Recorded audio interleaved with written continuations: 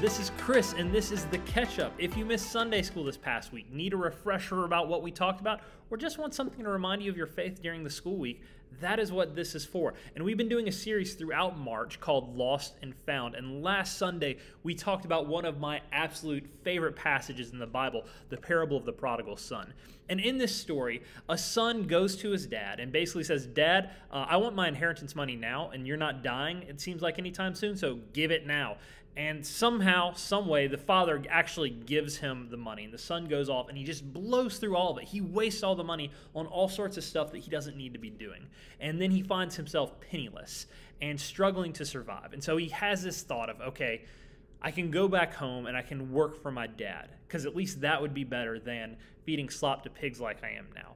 And so the son comes back, starts to head back home, and he's practicing the speech of how he's going to apologize to his dad. And the thing I love is the Bible says that while the son was still a far way off, his father saw him and went running to welcome him home.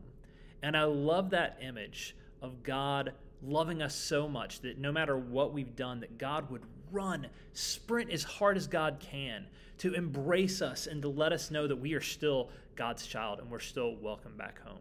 Jesus will always welcome you back.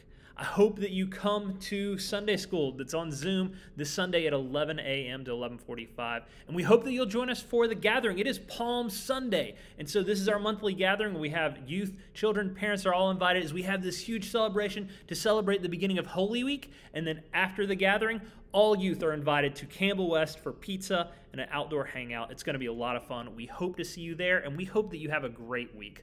Love y'all, and see you soon. Bye.